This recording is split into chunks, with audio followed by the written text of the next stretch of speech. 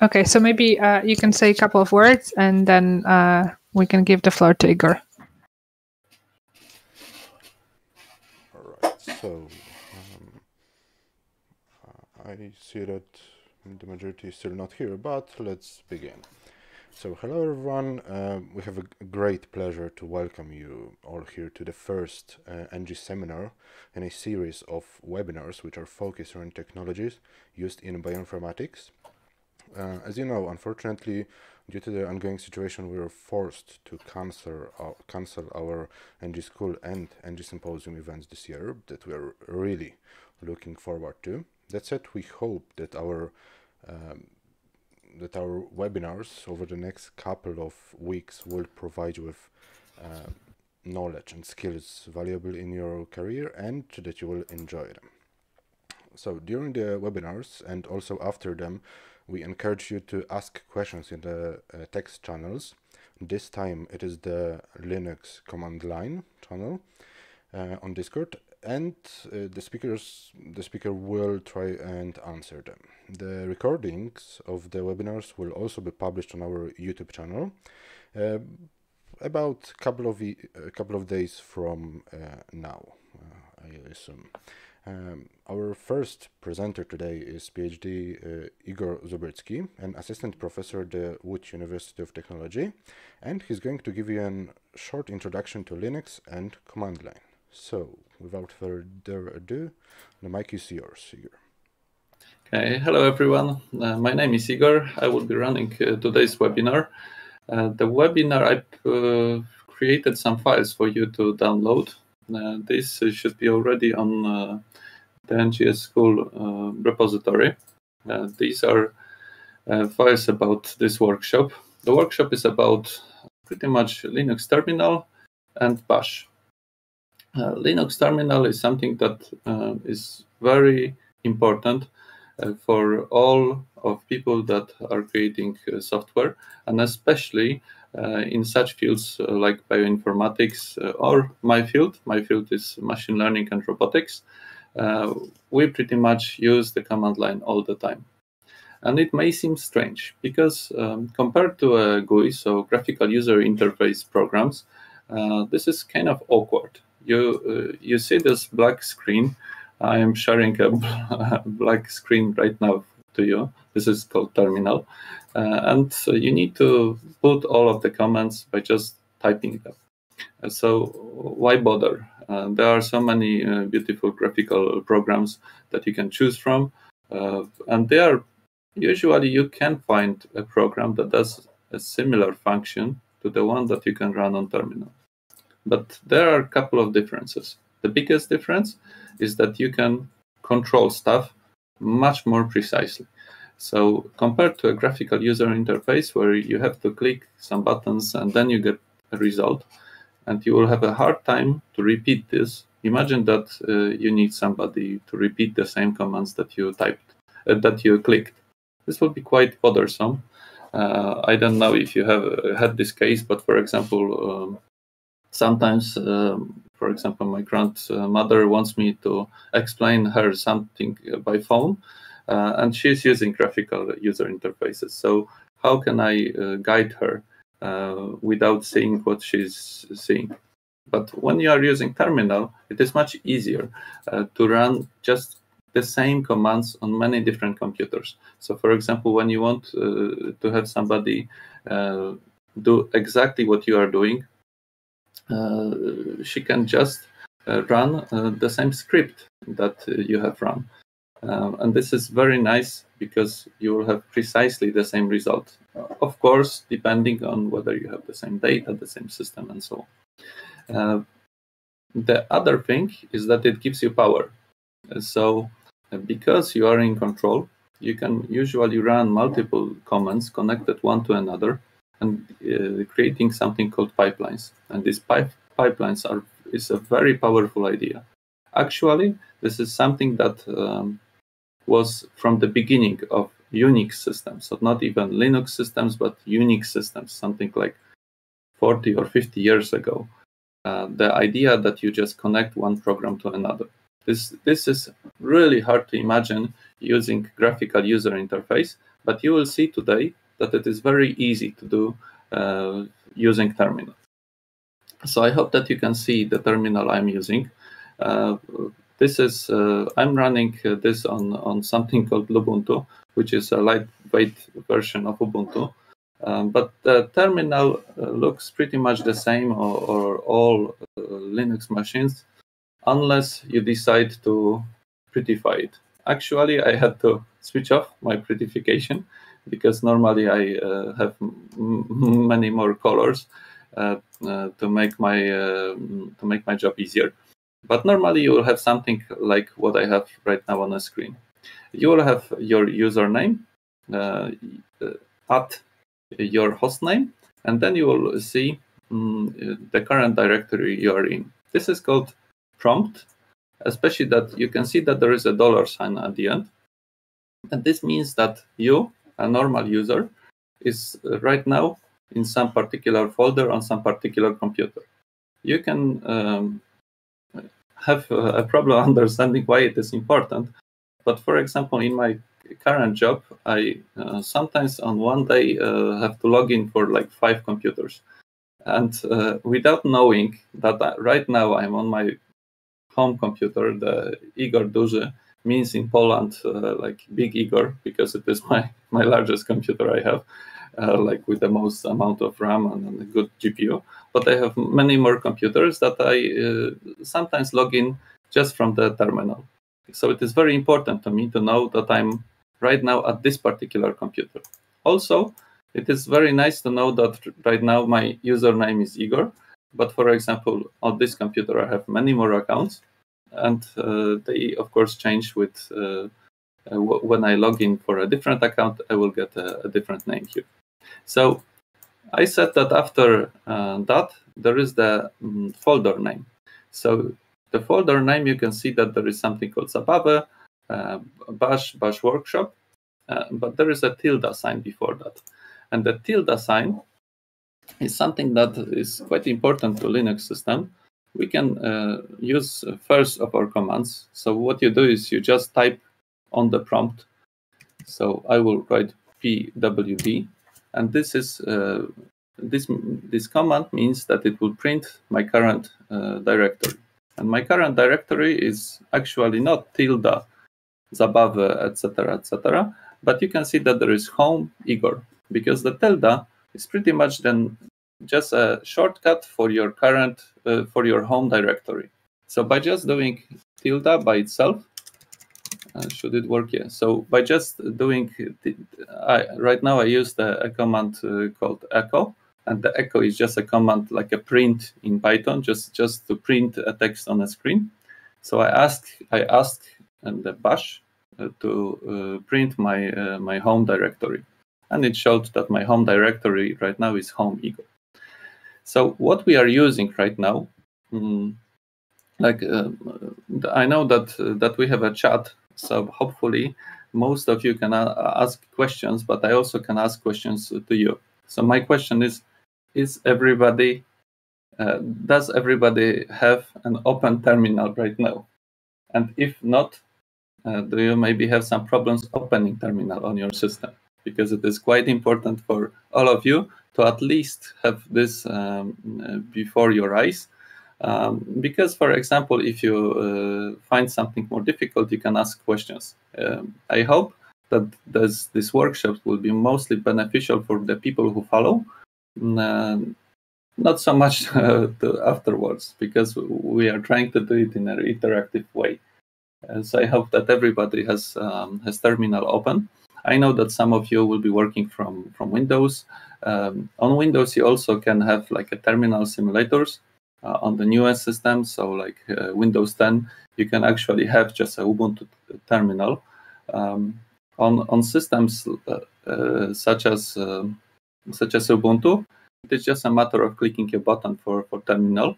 It is usually on your screen on the most left part of the screen. You will have a button with a black icon, and on Mac computers, which also use Bash, you will have some other way to open terminal. I really don't know how, but I hope that you manage this.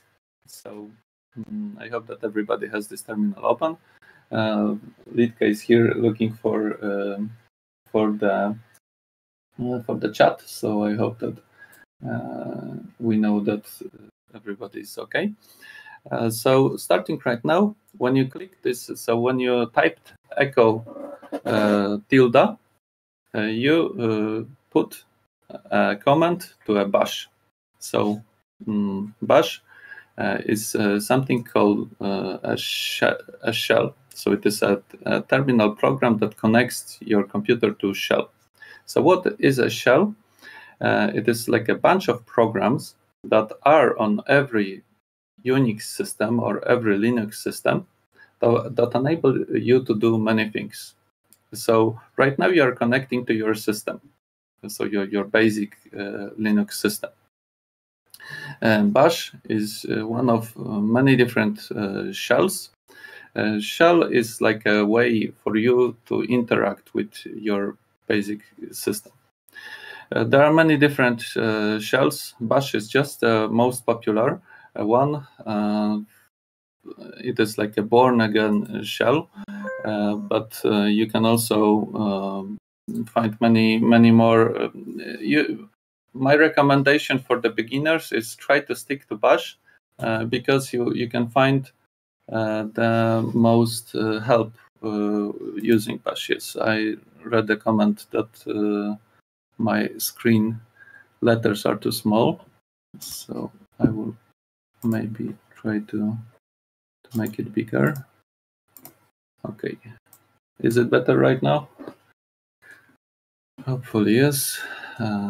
Okay, so the command was echo tilde. We received home Igor.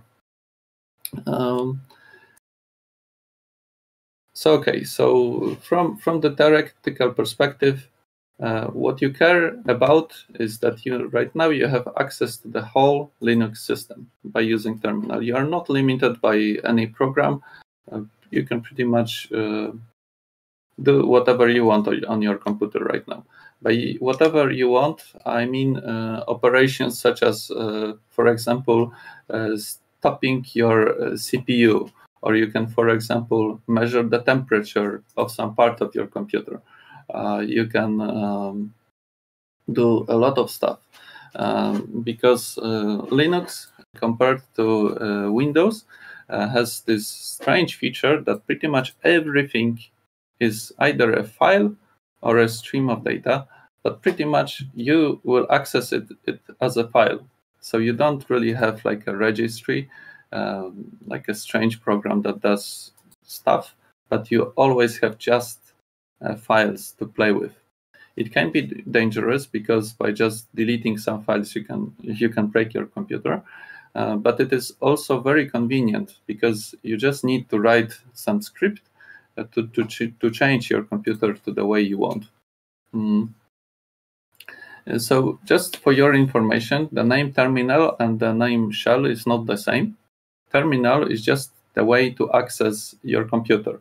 By saying that you have a terminal access, it means that you are using a keyboard, and through this keyboard you type your commands and you receive these commands usually to your screen. In the past, the terminal was sometimes something that you put a command on your keyboard and you receive the output through printing. So there was something just getting printed. Of course, it would be very bothersome, but sometimes it is nice to have some way of documenting your commands. Okay, so let's start with navigating around the Bash terminal. We started with one of the commands. The command was pwd, and it showed you that we right now we are in this folder.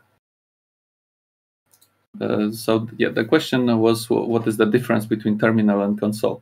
It is pretty much the same. Terminals and console is pretty much the same. It's you can use it in the same context. Okay, so we are right now in a folder where I have this repository. Try to find your repository so you know where you downloaded it. because you will need to access it. This PWD meant that we right now know where we are. But when you start your terminal, you will be probably here. So you will be in your home directory. When you want to move from a home directory to another directory, you use a command called change directory. The change directory is cd, so it is not like a cd-rom, but it is because change directory. But the shortcuts are really inconsistent on Linux. So sometimes the shortcuts don't mean anything connected to the command, but this one does. So cd is a command meaning change directory.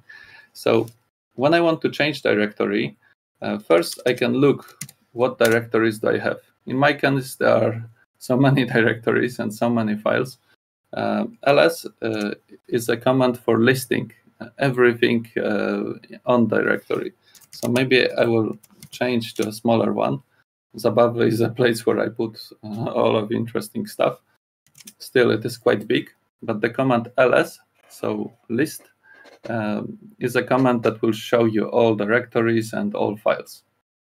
In my case, the directories are blue and the files are are of different colors, but it really depends on the particular shell settings that you have.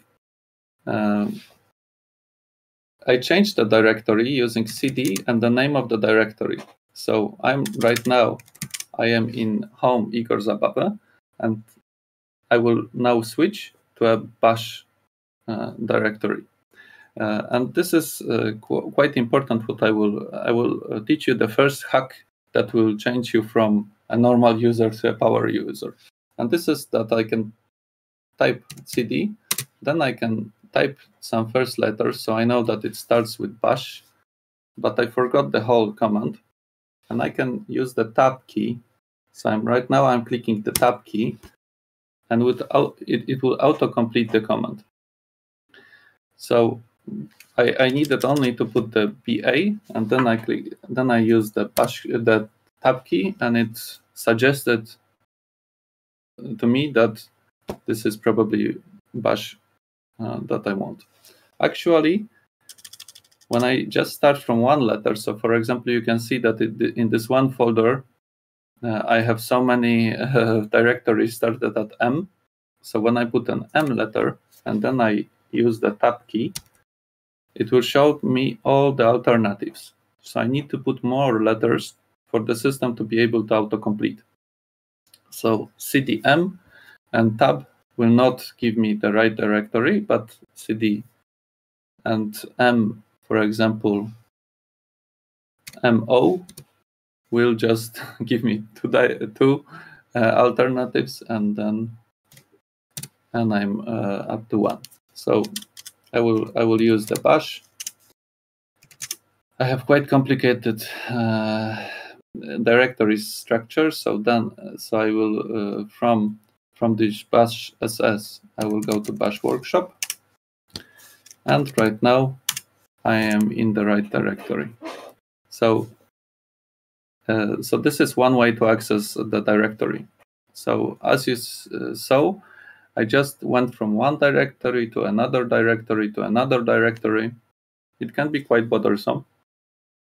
So let's imagine that I want to repeat that.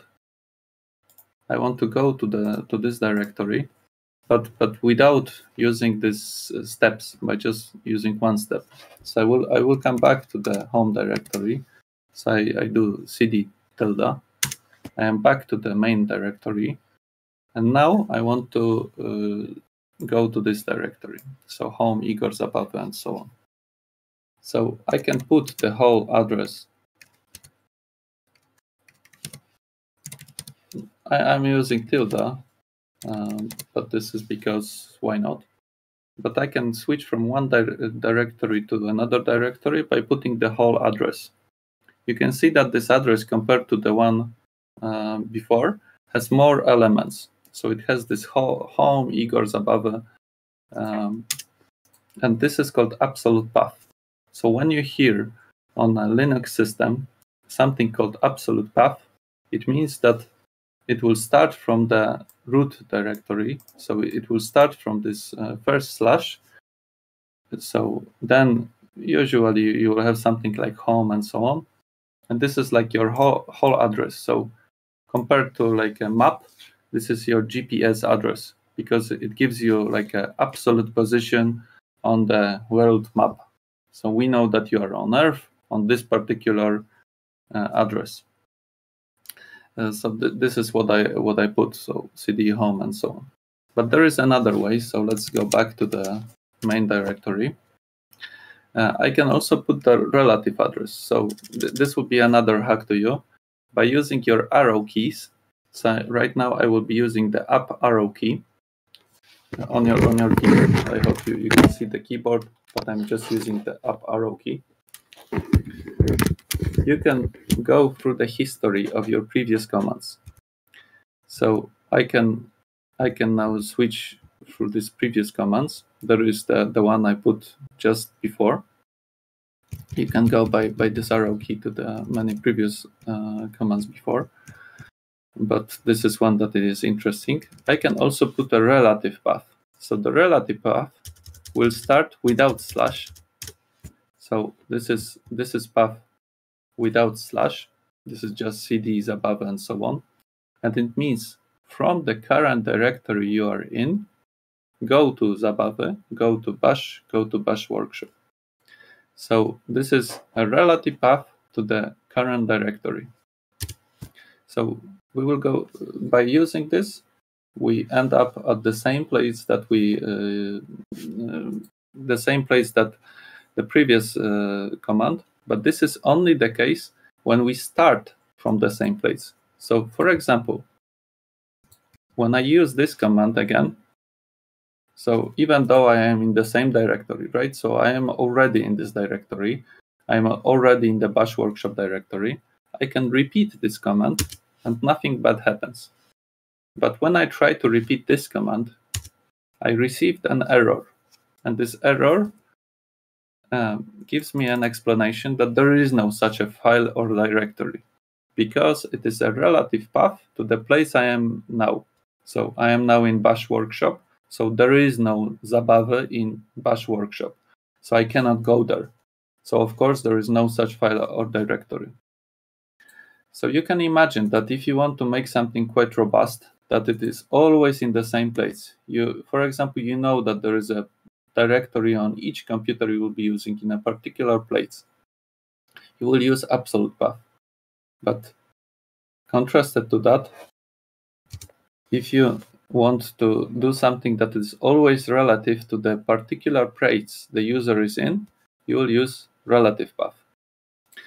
So this absolute path has this beginning. So compared to the map, this is like old school map when you have the end of the world and the beginning of the world. Like you can imagine a world being on a turtle, and we are right now, we want to go to the edge of the world. So this edge of the world on a Linux system is the root. So I can go to this root. It is quite strange that I will go to the slash, but I can do that. Right now I am in a slash folder, and this slash is a root folder. This will just give me the slash folder. It is a root, and in all Linux systems, it is a place for system files. So this is a place where you put, actually the system usually puts all of stuff. One of this stuff is your home folder.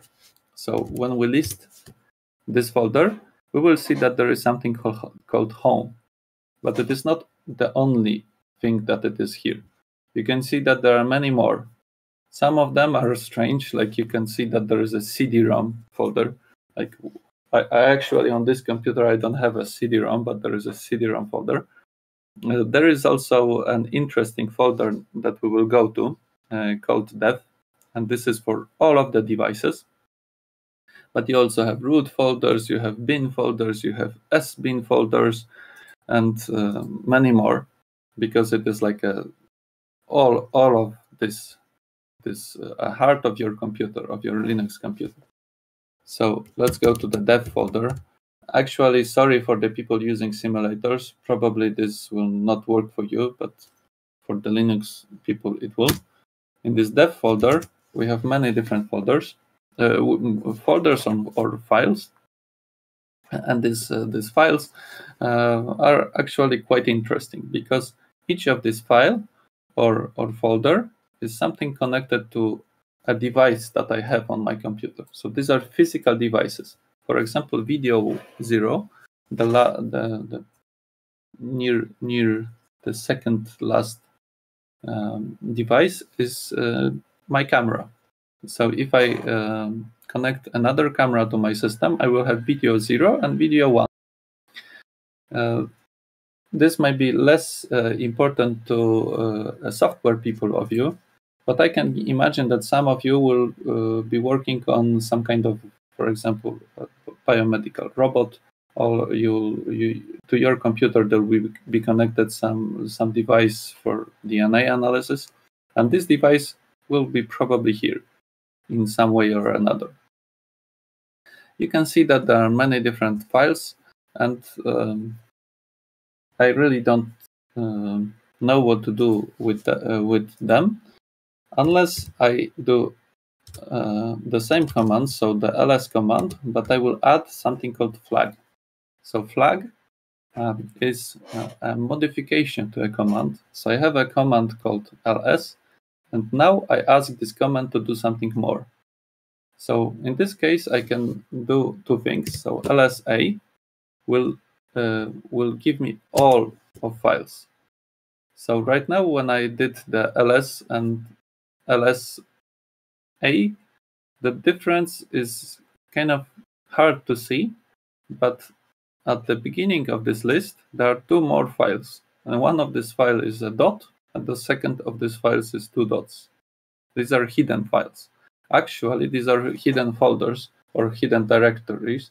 These directories, the dot directory is a current directory, and the dot directory is a directory one above the current one.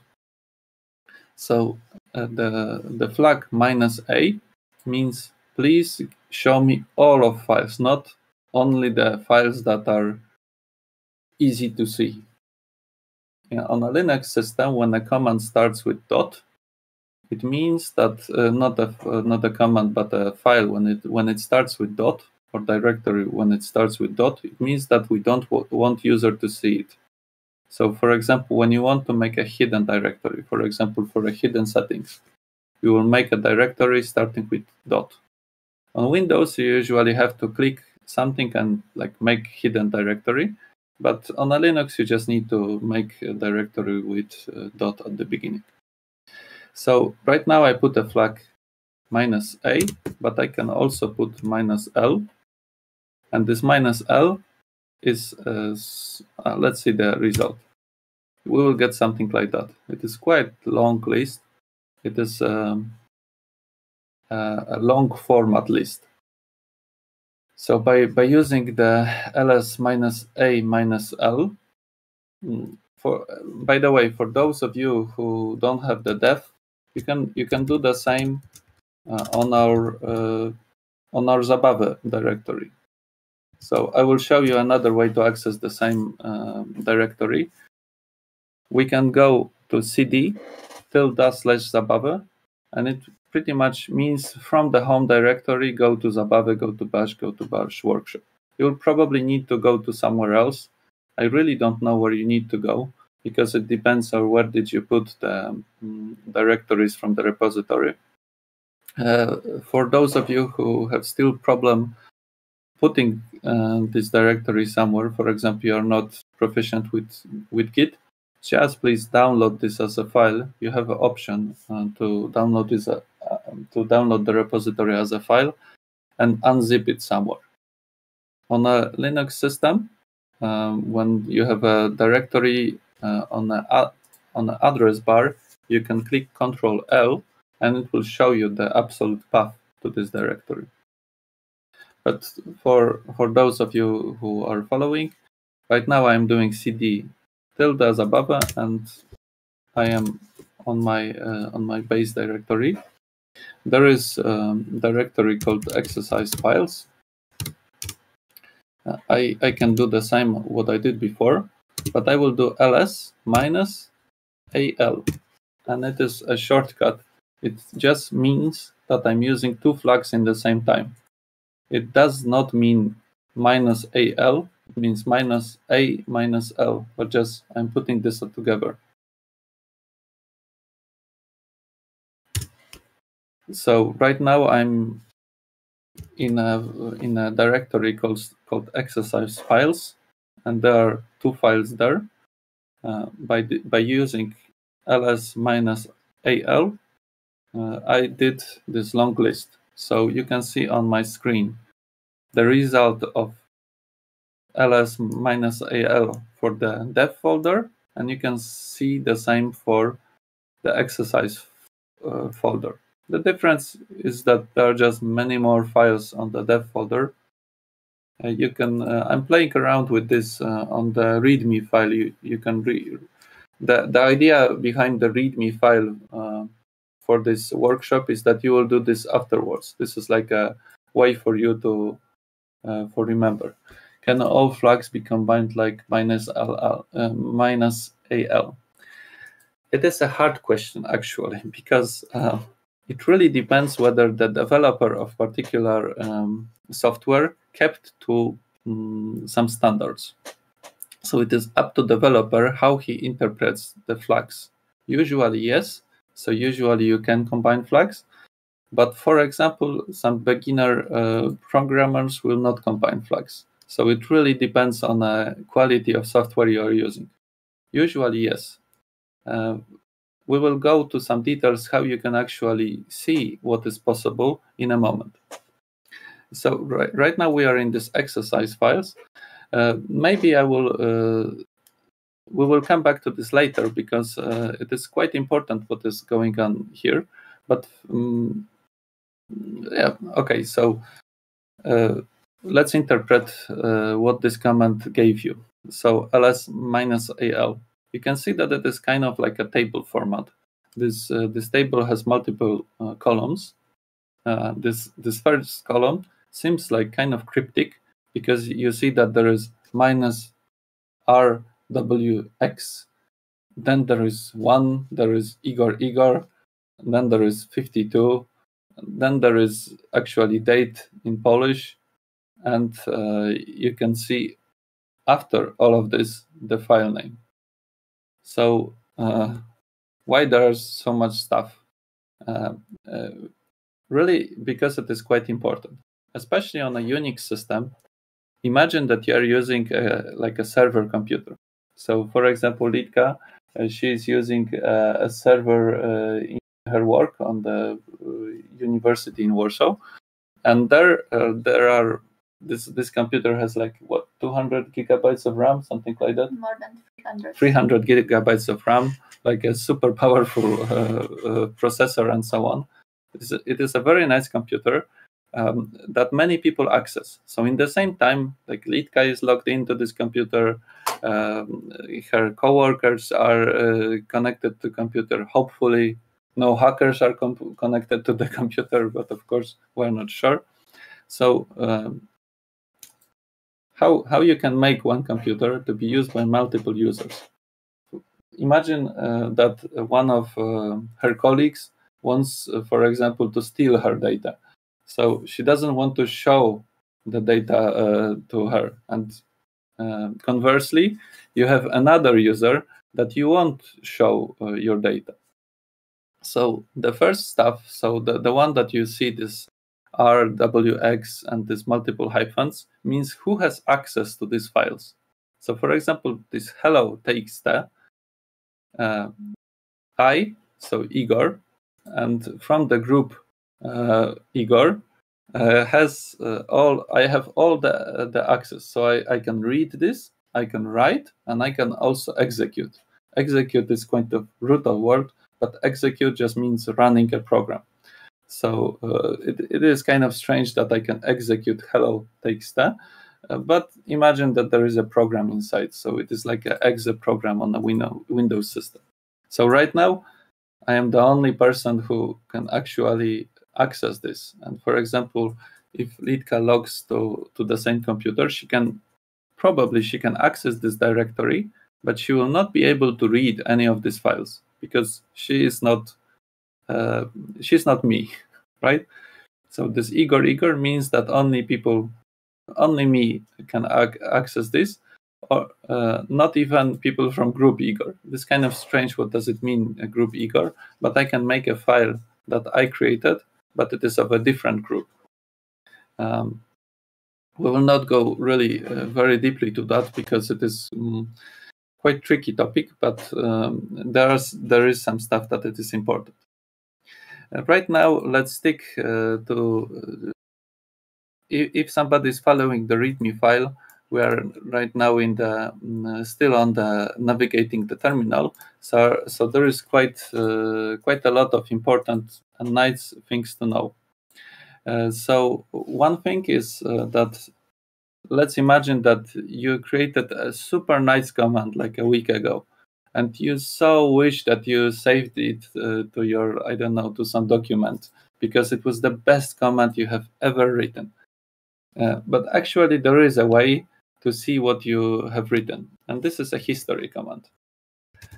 So on my computer, it is quite long. It is 21,000 lines long. But this history command is a history of many of your commands. I don't want to say all of commands because actually it depends on you how long this history should be. There is something called an environment variable in which you will state whether you want the history to be long or short. I want it to be long because I'm quite forgetful, and sometimes I had nice commands written like half a year ago. But of course, you see that by just running this command, I get so many lines of code.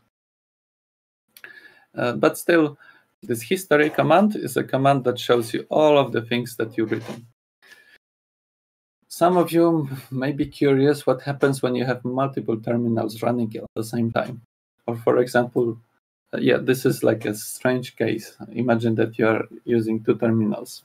So this command is quite basic, and it will enable you to use the same history on a different terminal when you close the first terminal. So, because actually it is just a file on your computer, there is a file that all of these commands are written.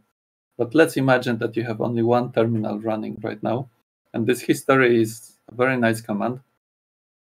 So there is a command 21,586 that I find very beautiful. It is a command that should be in the museum. So maybe I want to run this command. Of course, I can just copy this command. So of course, it is not so easy because when you write Control-C in terminal, the Control-C on terminal means close. So when you use Control-C, you will close your terminal.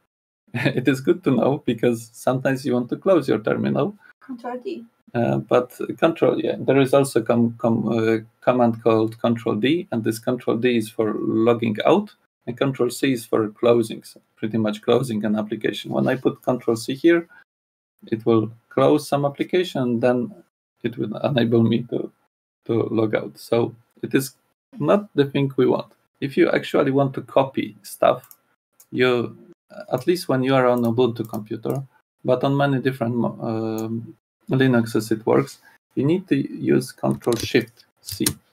So I use Control-Shift-C, and then I use Control-Shift and V. And this is like one way to copy from terminal and to terminal. So not Control-V, but Control-Shift-V, and the same, not Control-C, but Control-Shift-C. But there is even better way, especially when you just want to run some command. And this is that you can put the exclamation mark and the number of the command. So this is the command. Hopefully this is the command for the CDing. And it just runs this particular command. So I ran a command from history. it is really good to know when you have many commands and some of them are useful. I really suggest for those of you who think that they will repeat your commands to start by just copying them to some place. In future, you can start by you can just write a script. So the script is like a list of commands that you want to run. But right now, please note that there is a command called history, and you can go through this history. There is another important shortcut. It is Ctrl-Shift-R, and this Ctrl-Shift-R is a search through all of the commands you have written. So I really don't know why it is called reverse I search, but it is maybe reverse iterative search. But it is kind of esoteric command, but very important. It will enable you to search from the commands that have a particular word in it. So for example, hello found a command echo, hello everybody. So when I want to switch back you can even see right now in my history that I put the same command twice because I made a mistake. But when I want to go to the command before that also used hello, I just use Control R. So this will run through all of the commands that have hello in it. There are many of these. And Control C means please stop. Let's go back to the terminal. Okay, so if you want to be cool, you can use bang bang. Bang bang means repeat last command. It is kind of silly because why do you want to repeat last command? There is one very useful case. We will not go to detail for this right now, but sometimes you want to run a command as a super user. So normally you use sudo for that. So when you will proceed with your knowledge of terminal, you'll probably find that it is quite important to sometimes use the sudo for a commands that can change your computer in a particular way. So for example, on a Ubuntu system, apt-get update is a command that will update. Igor, we have a question. Could you repeat last command? The one that's the question. Which one was the last one? But if you want the reverse I search, or to do the reverse. So to do the reverse I search, you do Control, Shift, and R. It is not really a command; it is a shortcut. So you use Control, Shift, and R keys. You put them one after another. Control, Shift, R. Yeah. And this command will give you this prompt, reverse I search. Here I look for previous commands with some text. I can go through them using Control R. There are really many of them in my case, but this is quite important combination. So coming back to the interesting use case, imagine that I want to update my computer. I use apt-get update, and it will give me this error because I am not a user that has a permission to update my computer. But actually, I am a user that it is capable of using this command, but I forgot a sudo. So the case that I'm usually using, the sudo bang bang, is just right that. So I put sudo bang bang, and this runs this apt-get update with sudo before that. I need to put my password, and this will do some stuff. Let's not do that right now. Okay, so one more important comment for those of you stuff on on terminal. There are many, many more. Really, power users do a lot of these. But when I have a command, so let's imagine that I wrote some command, but actually I want to do to change something. So maybe I put a mistake here. So I have a mistake here, and I want to go to the beginning of the line. I have another shortcut, and this is Control A, and this shortcut will put me at the beginning of the line. There is another shortcut to go to the end of line, and this is Control E. So Control A, Control E.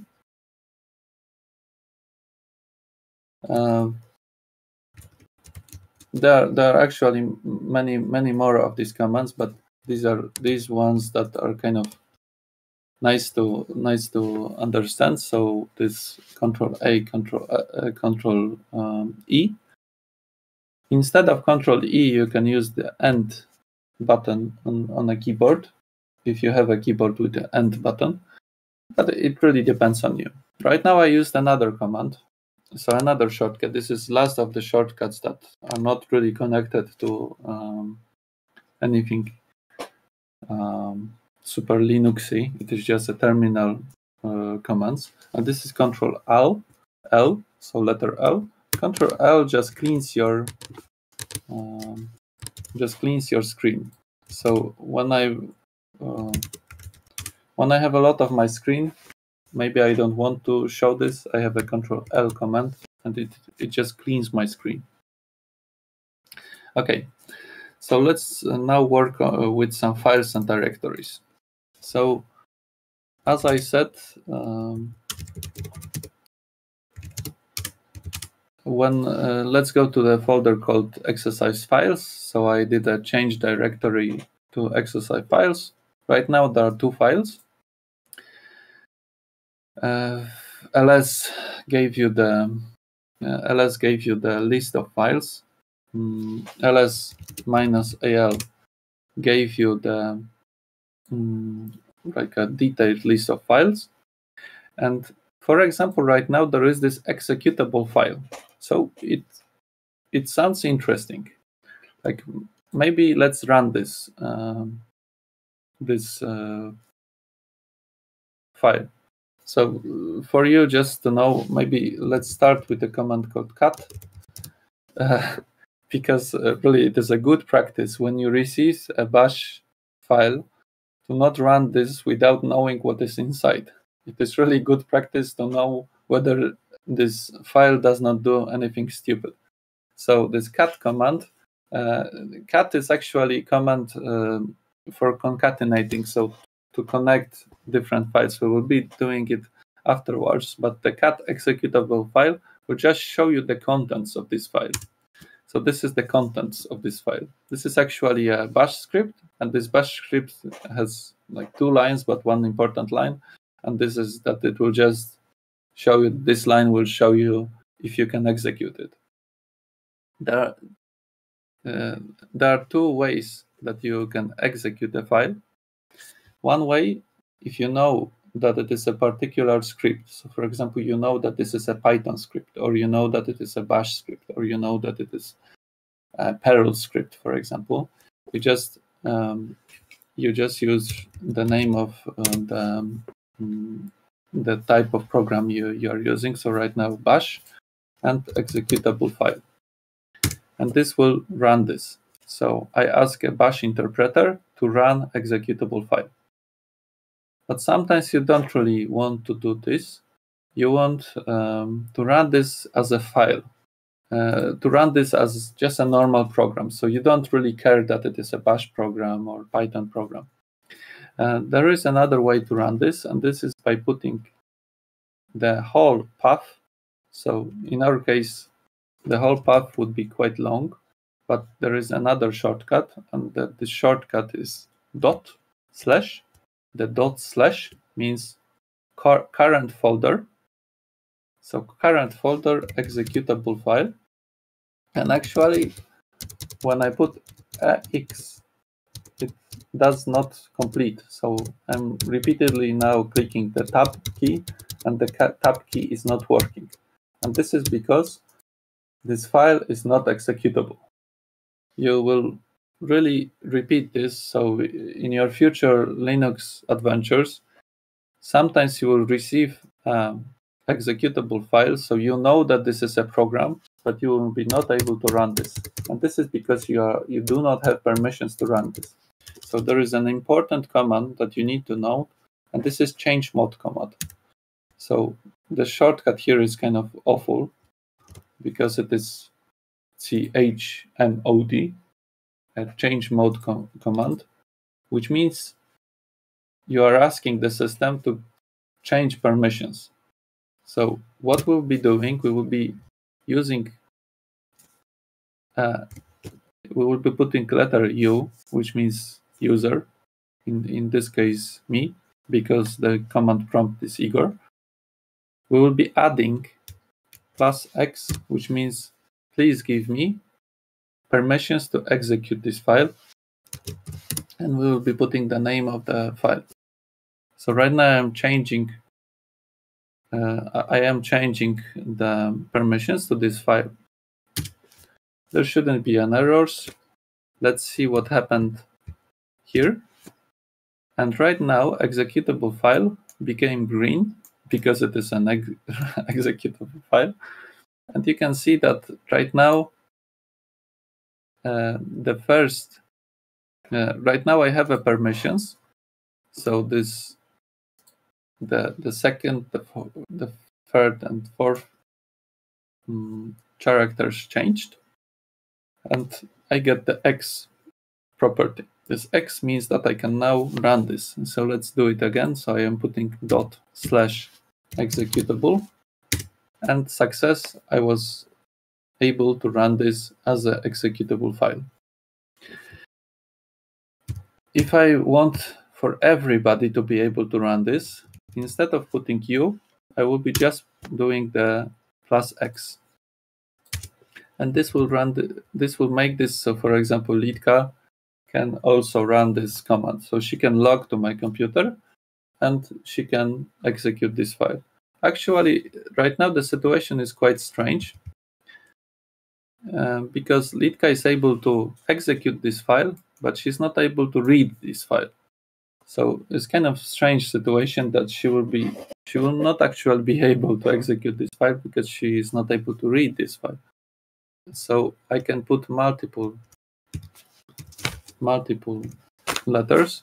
So right now you have 3 letters. You have X, you have R, and you have Y. So right now Litka will be able not only to execute this file, but also to read this file. You can see that I omitted the U. So without U, it means all of users. U means user. There is also group, and there is also O. So O means other, G means group, and U means user. It is really important. Right now, I think for some of you, it is kind of abstract, but this being able to execute a file is something that really can make or break your day.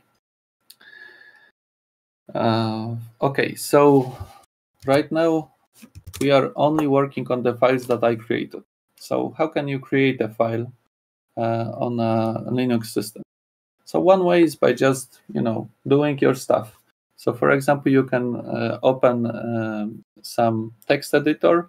I suggest that you start with just a normal graphical user interface text editors. I'm a fan of a Genie, but there are so many more that you are using.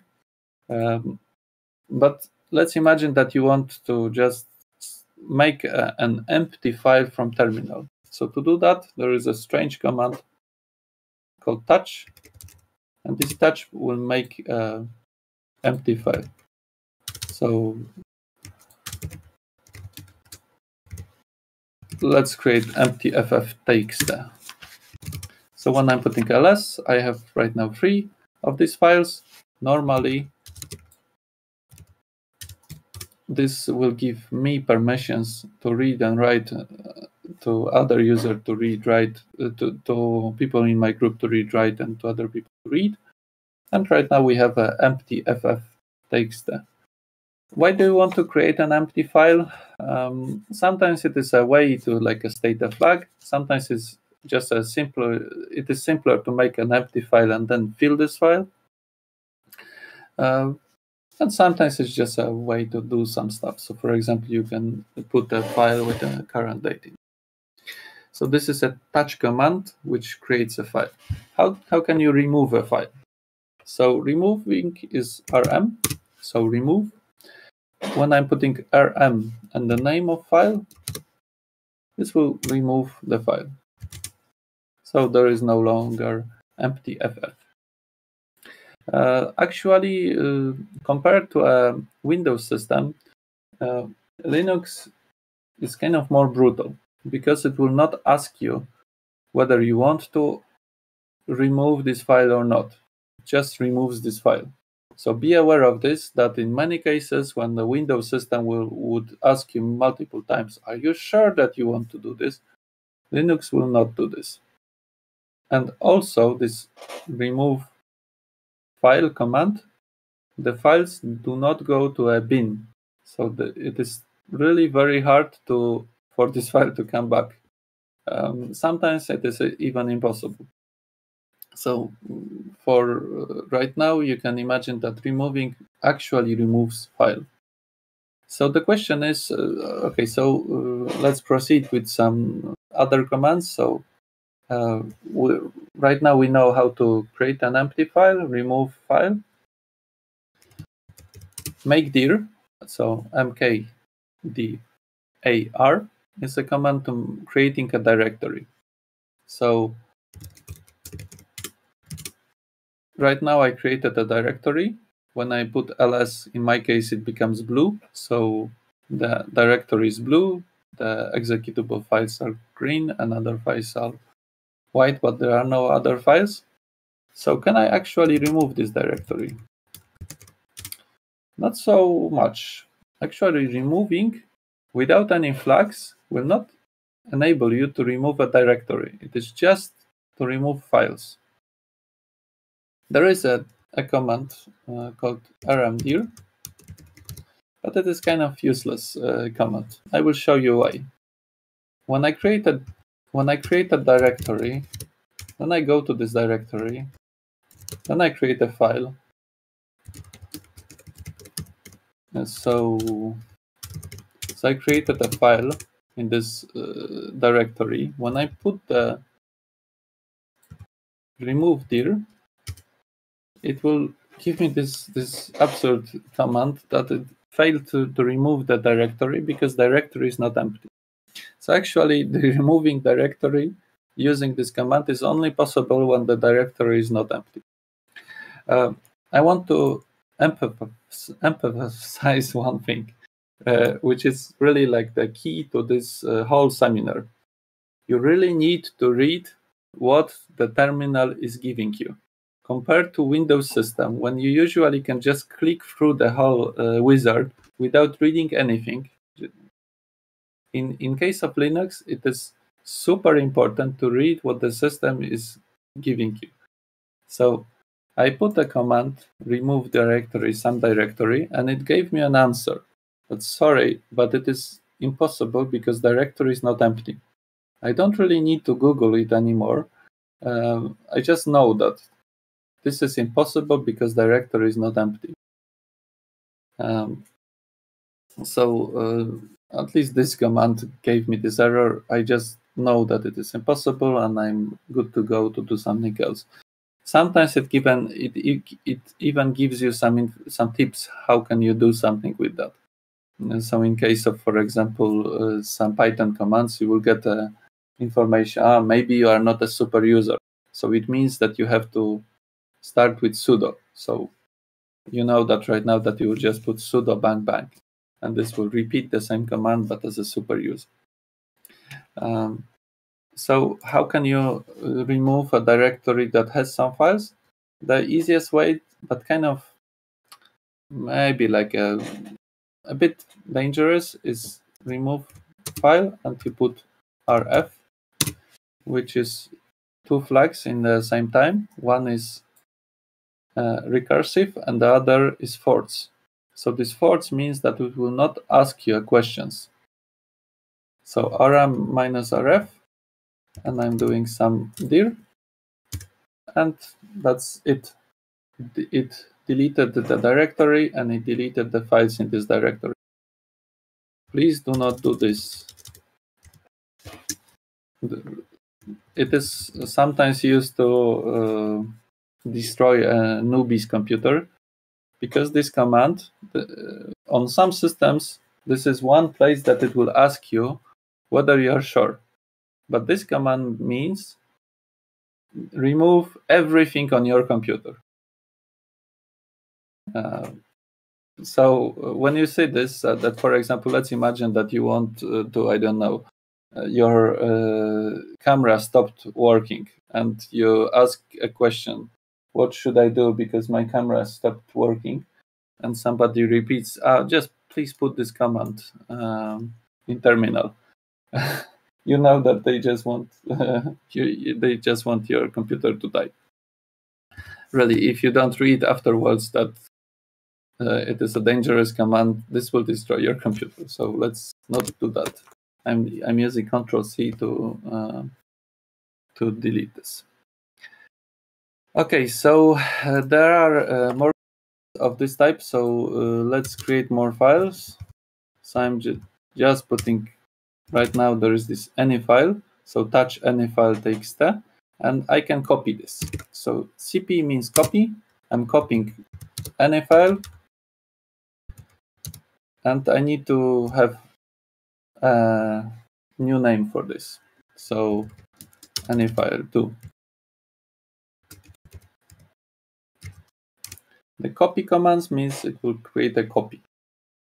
When I want to, there will be 2 of these. There is another command, means move, that it is move. Move will just move this command. There is. Yes, so let's keep the cache command to memory. Really, sometimes you can, by using rm and some stuff, you can really do some nasty stuff to your computer. This is also why you need to read other people's scripts that you run on your system, especially the scripts that starts with sudo.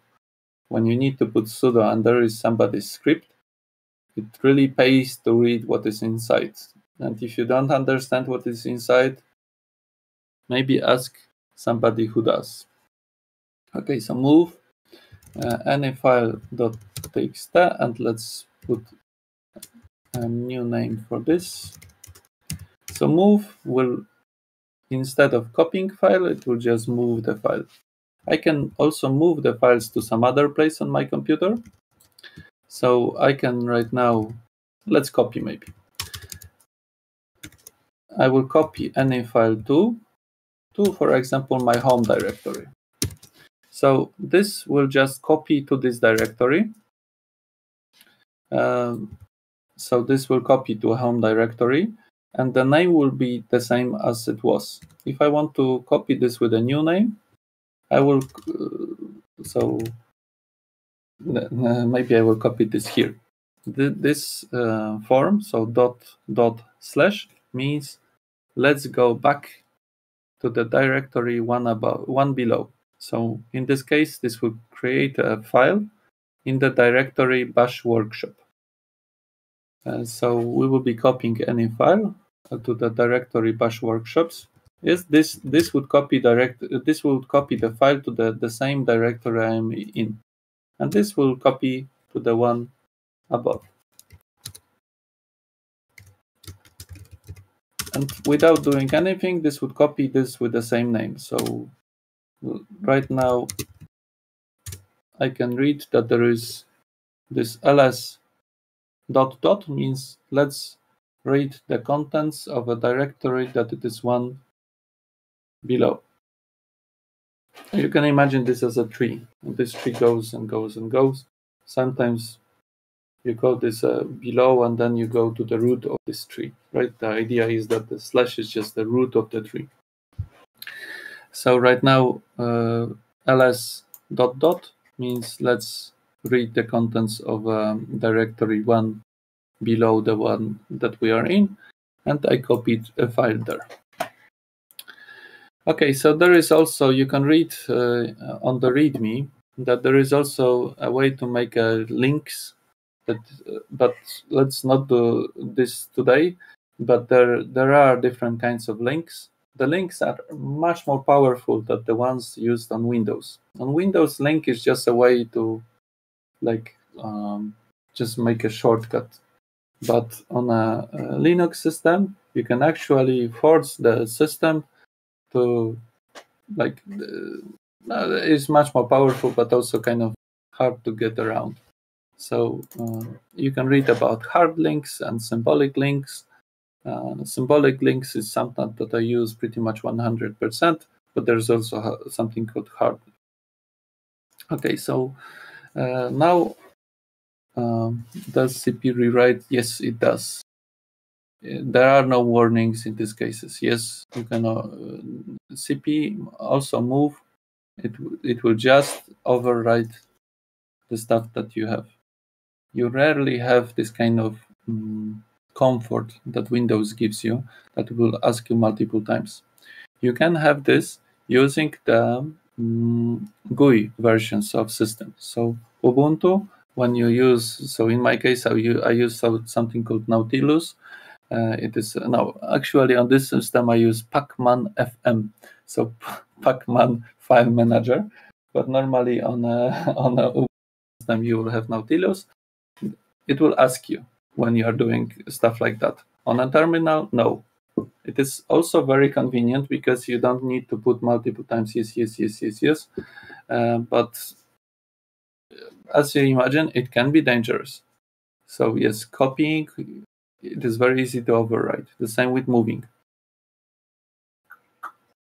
Strangely enough, with making symbolic links, it will not enable you to make symbolic links, but it's just the case. So this wraps up the part with directories.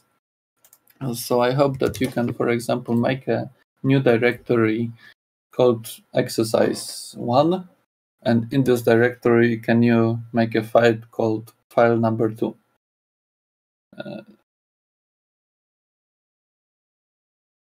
Yes. Yes, minus A is an interactive flag. In many scripts, you actually have this interactive flag, and it will ask you more questions.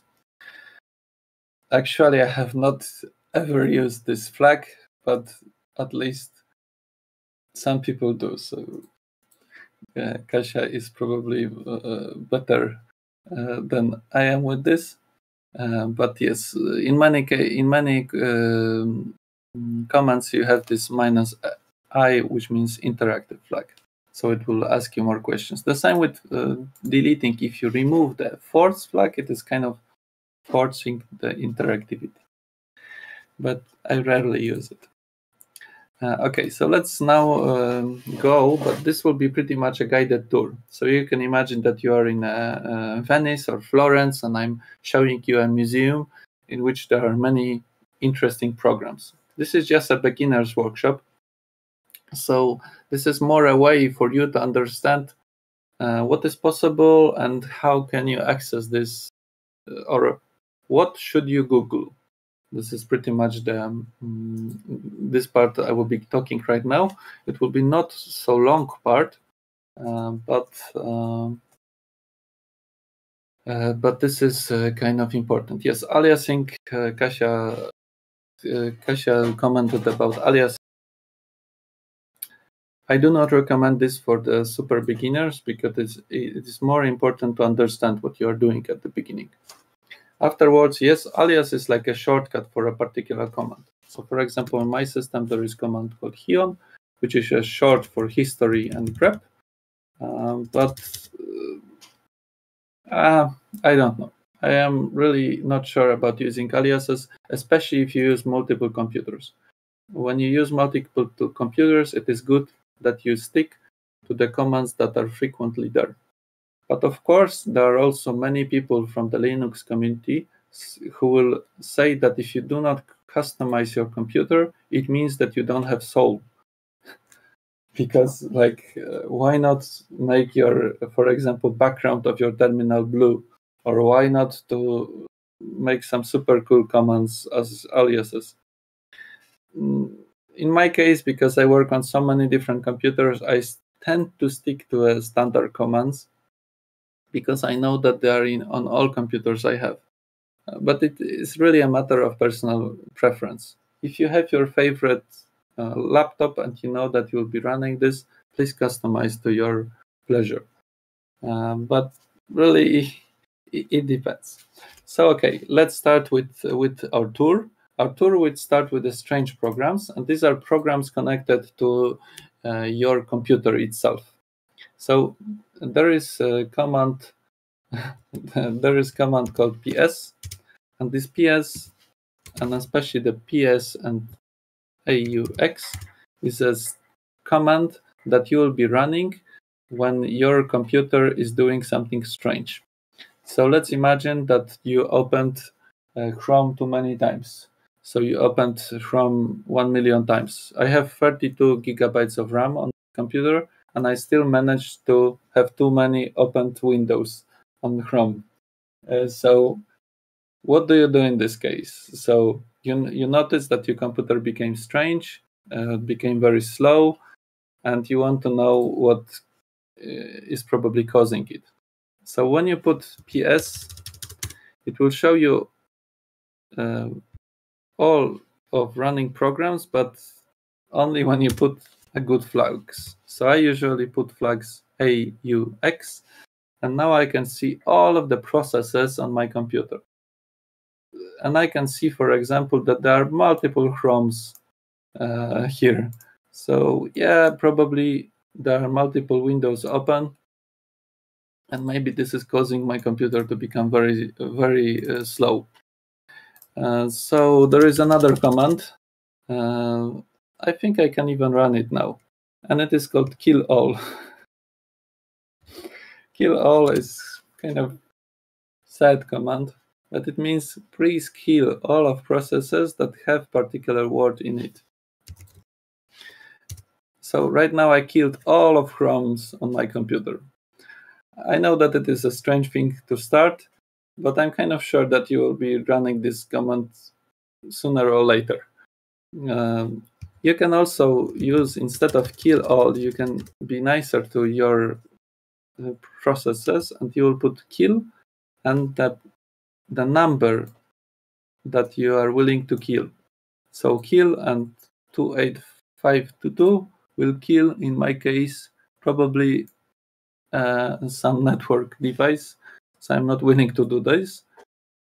But PS is similar to HTOP. Yes, HTOP is actually just a nicer way to show the same stuff. So also from here you can go. Pretty much the same. PS minus AUX is just a simpler way to do this. Command that you can be from completely different part of computer. Date is a command to show you current date. This current date will be in a format that your computer right now has.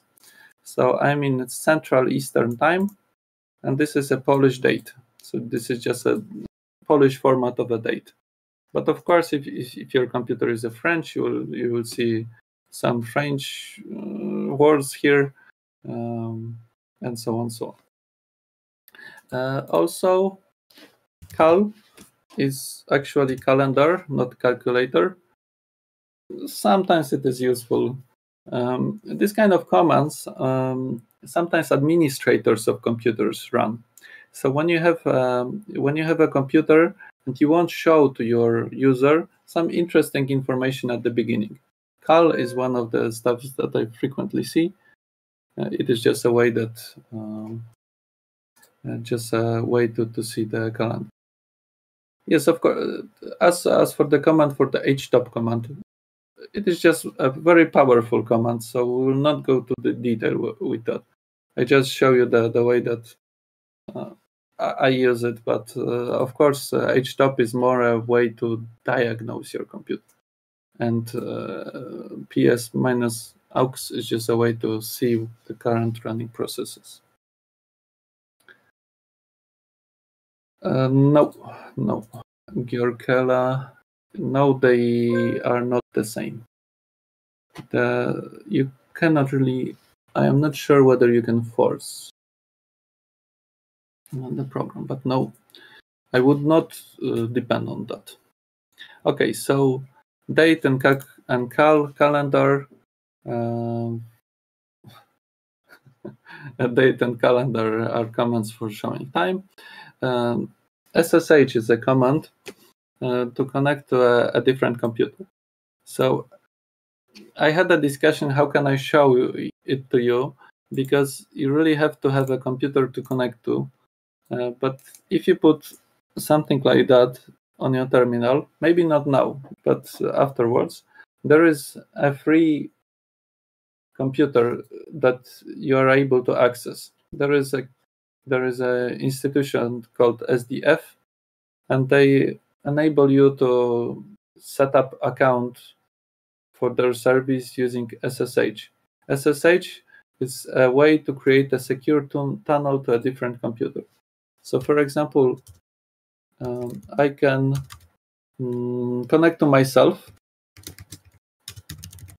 because this computer that I'm running right now has a SSH server, and this enabled me to log in to my own computer. And as you see, there is an information for me about some stuff.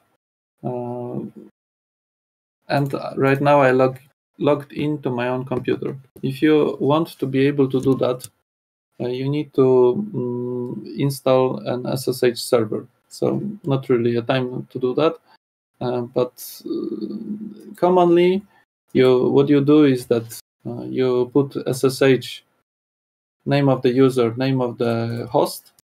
So for example, this is some computers that I have, or for example that I blocked, because in the same place you can also block some computers. And I can, for example, connect to some computer from my work. So this is a way that I can connect to a different computer, and you can see that after putting SSH, the name of host, the host name changes, and it is really a good thing, because right now I'm in a different computer from a market lab company that I'm working in, and the only difference between my own computer and this computer is the different host name. When I want to log out of this computer, I use Ctrl-D. So Ctrl-D will log me out of this. I think it will be hard for people who don't have access to different computers to check it right now, but be aware that SSH is a way to connect to different computers. And there is also called command called SCP, so secure copy. Maybe now it is a good time to introduce this command. Man is a manual. So when I put man before most of the commands, it will show me a manual of this command. So for example, SCP is this. So this gives me a very nice but kind of detailed introduction to a command meaning SCP. So in this case, SCP, you can see that there is it means secure copy, and it has so many different flags to use. But sometimes it is nice to read this kind of manual.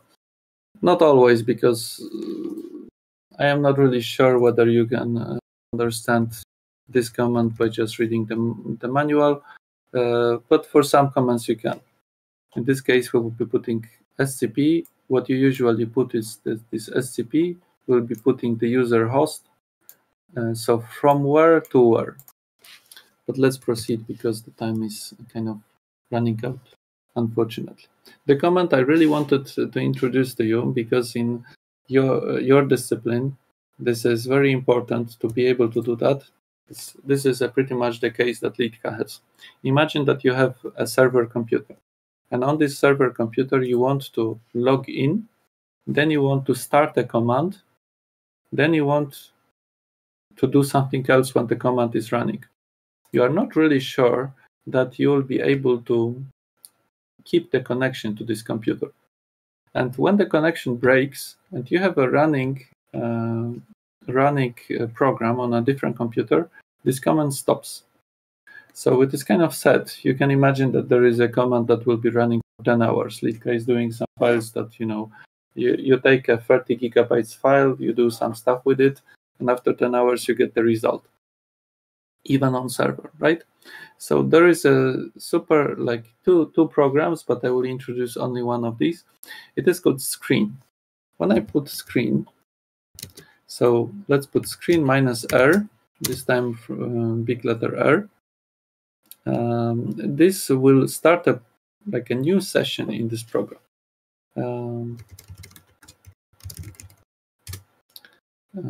Cannot make directory screen. That's interesting. There is probably some error. Because I'm on the different. Oh no! Give me a second because I broke my terminal. Igor, your stream is closed. My stream is closed. Oh no.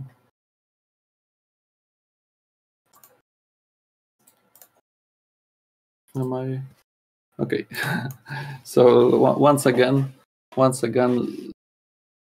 hopefully my terminal, you can see my terminal. I will be putting the screen command minus R, and I will be putting the name of this screen. Let's maybe make it bigger. Can you? I wonder whether you can see the change. So screen minus R test screen. The same here. That's interesting.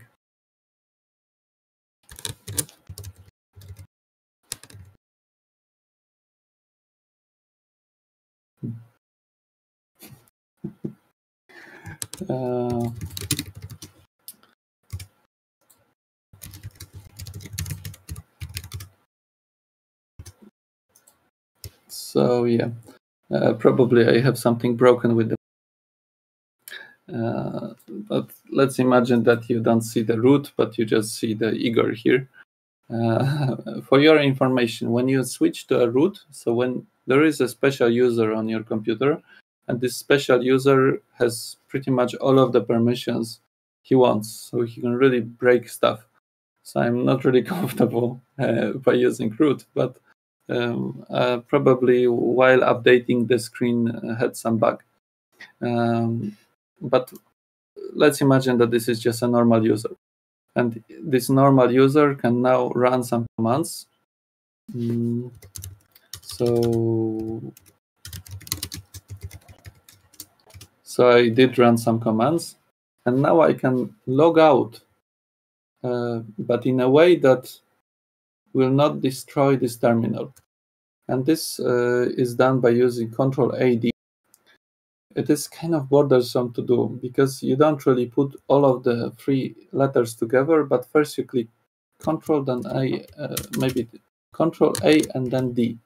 So it is kind of something that you have to memory, like muscle memory, that you put Ctrl-A and then you put D. It's kind of strange, but you will get this command detached from a test screen. And when I put screen minus S, maybe in my case again with sudo,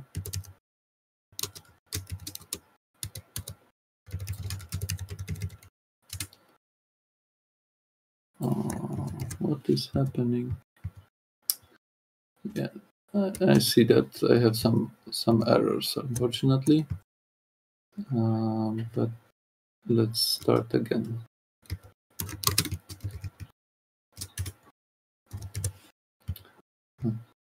Minus.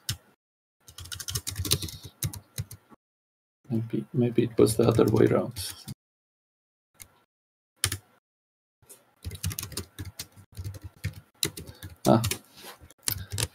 Okay. Okay, so you can see here that I made some, but the idea right now is like that. By using screen -s, I created a session. So not -r, but -s. I created a new session. So this session means that there is a terminal running in background that I can access and I can log into and log out to. But what happens when I log out? So the logging out from screen is called detaching. So this is why I put AD. It means detaching. Means that still there can be application running in background. So I can put Control AD even when there is an application running. So for example, Lika can run some super big script and just put Control AD and she will detach. And after a couple of hours, she will, for example, go to the same screen and everything will be still running. So Control AD and Control yes, so -r, -s. Very nice command, but it will take time for you to use. rsync. So let's proceed with some nice commands. rsync is a command when you want to copy files, but in a way that only copies the files that changed. I cannot really go to a detail of that, but it is still pretty much the case that I or Litka have. In my case, I have a directory that has 6 terabytes of data, and I download. I have the same directory on 2 computers. And when I download to one of these directories and I want to synchronize the second one, I want just to copy the stuff that changed. And you can easily do this by rsync. The rsync is also a great way to make backup of your data. So if you want to have, and you really need to do backup of your data, you use the rsync command. So please just use rsync and backup and you will see some nice examples. Cron is also a kind of strange command. You usually put cron -e, cron tab -e, and this is a command that enables you to do tasks to run at particular time. So for example, I want every day to have some command. So for example, a backup to run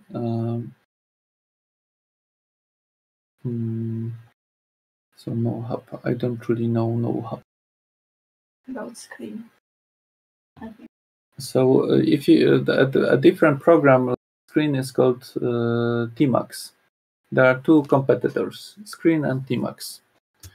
The Screen and Tmax are commands that enable you to do much more than what I explained. For example, you can have multiple people observing the same sessions. It's really super powerful commands, but for right now it is just for you to know that this command exists. It has many different options, and the nicest use case is that you can run a command and detach or attach to the terminal on a different computer or on the same computer. Okay, so this cron tab, also you really need to read about this, but the idea how it works is that you create a row of data, and each of these stars can be changed to that it can change to a particular. So for example, here you put minutes, here you put hours, then you can put a whole date. And in previously, because right now everything was connected, for example, I made a command that every minute compiled a LaTeX file. So I was creating a paper, and I wanted to have a command to compile this. Of course, you can do it in many different, but this is a perfect place to put a backup. So this is, for example, a way that will create a backup of your home directory at 5 a.m. every day. Okay, so you noticed that I put this shortcut. So, and this shortcut comes from Vim program. Vim is a way to modify files inside of terminal. So maybe I will cd to the Zabawę bash and bash workshop, and let's edit this any file. Right now, the most important part of Vim is how do you exit Vim, because there is a running joke that this makes you like a super powerful user if you are capable of exiting Vim. But actually, many shortcuts coming from Vim are frequently used in different programs on Linux. So right now, to exit Vim, you do this. So you just quit. So you first put what is the name of this mark?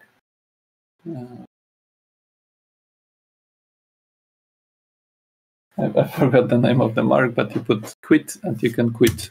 Actually, it's not so easy when first you put some data. So, for example, I wrote hello world, and then I want to exit this, and I, for example, click Ctrl+C and nothing works, and I'm super frustrated and I'm asking help. And I remember that I can do Ctrl quit, but I get this no right since last change, so the computer really doesn't want me to exit Vim, and I somehow start to believe that I will be always stuck to the Vim. So actually there is a way to force this, and of course the Vim is saying what you should do, that you should add the exclamation mark. So please really read the commands, especially in panic. So when you put some strange command and the computer turns red, read what the computer is writing. So here the computer is saying, please add the exclamation mark. So this means that this is how you exit Vim. Really, because we have half an hour, I will not go into detail in Vim. I actually use Vim frequently. I like Vim, but it is not a program for the beginners. If you want to edit something as a beginner, please install Nano. Nano is more basic one. It is not super basic, because how do you exit this? But in this case, you just use Control and the things that are in the bottom. So, for example, if I want to save this, how do I save? I can, for example, use Control X, and it will ask me, do I want to save the modified buffer? Modified buffer is just a nice way to say the stuff you have in memory right now. And when I say yes, it will enable me to save. So please start with Nano. Vim, it is more important to know that Vim exists and that some users use it. And if you want to, for example, because of COVID, you cannot go to your favorite destination for holidays. Instead of going to this destination, you can learn Vim. It will probably take you the same amount of time, but it will be a time well spent. Okay, so the last command is a command called Kausai. I use this command quite frequently because it enables you to be friendly. Kausai is a command that you just put Kausai and then what you want to say. We will show that there is a different way to access Kausai, and it will present this beautiful cow, and it will show you the cow. Actually, it doesn't have to be cow. Cow thing. You can also put there is something called cow files, and for the power users of you can try as an exercise to make a dark fader or a Linux tags to say something, because it doesn't really need to be cow, but the other it will still be a cow dark fader and cow Linux. Okay, so right now we will get to a point that some of you will be using the terminal most frequently. Especially when I look at Lika when she's working, she's using the text analysis tools a lot. Actually, in my work, I use it more as a help tools on when I'm looking for something, not so much in everyday work, because I tend to stick to Python. But it really depends on the type of work you do. So it is really good to know some basics commands. These commands right now will be mostly focusing on a way you can access text files. So first one, so the one that we already have seen, it is the cat command. So the cat command will show you the contents of file. But actually, the cat command is also used to connect two files together. So if I go to exercise text folder, I have some nice folders. So cat random likes. I see some file. I like eggs. I like bananas. I like devices. So I can put random likes, and it will make this file to one. So twice the file will make one larger file, but it will not actually make file. What you're seeing right now, it is just an output to a screen. This is because it is very easy to get from the screen output to a file. And to do that, you make an arrow and you put a name. So cat papa arrow result txt will make this result to a file.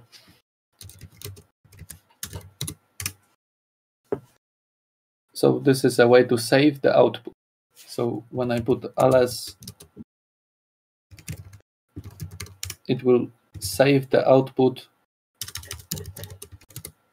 to a list text. So less, let's maybe make it, okay, so multiple times. So when I read the result, it's still kind of too short. So let's do this result.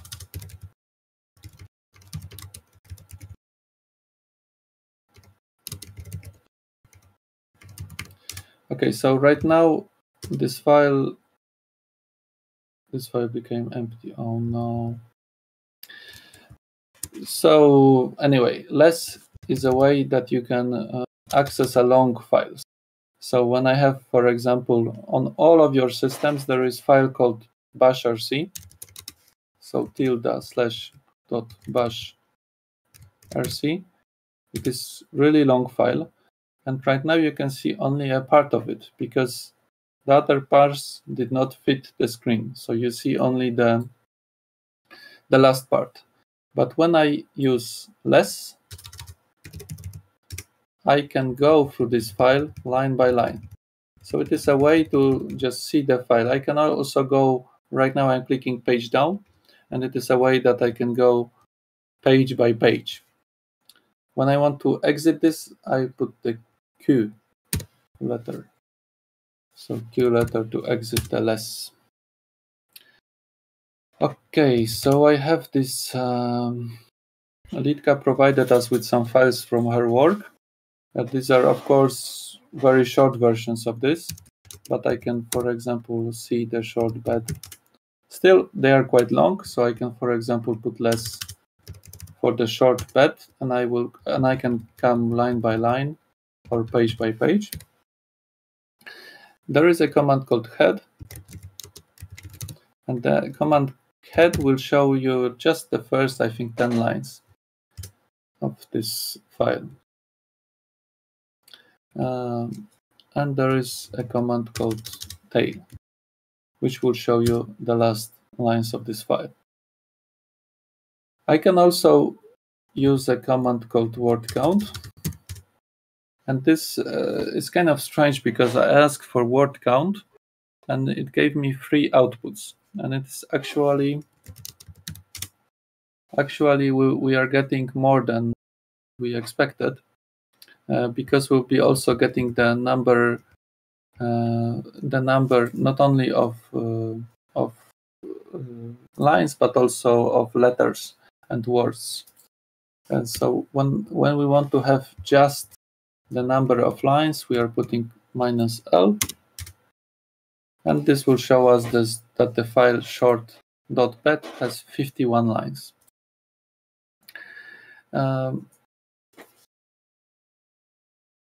Long sequence files. So actually, less will works on streams of data. So you can even have like billions of lines because it will only show you some screen of data. So it is a really nice command when you have like a